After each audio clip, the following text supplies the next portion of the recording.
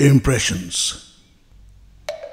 Demure-looking evening like grey birds, perched on the ledge, awaiting for the night to envelop.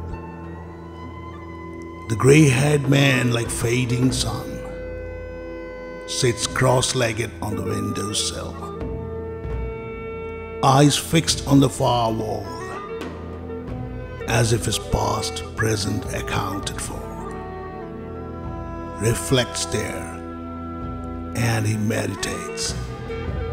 His deeply lined face reveals the ravages of the day.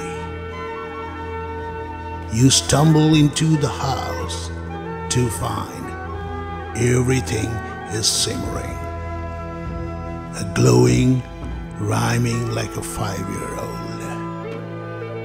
How all things flash, how all things flare, trapped in the struggle between got and ungot worlds.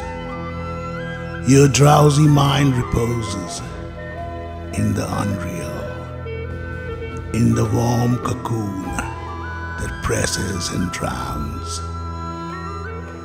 Then, as the night thickens, for those who belong, the moon sails out from behind the crest of a hill to where the branches of an old oak tree touches the sky.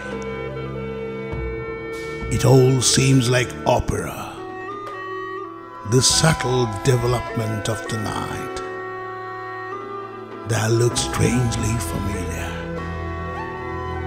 So come, let us be a part of the night, descending like dewdrops from a livid sky on a sapling striving to grow.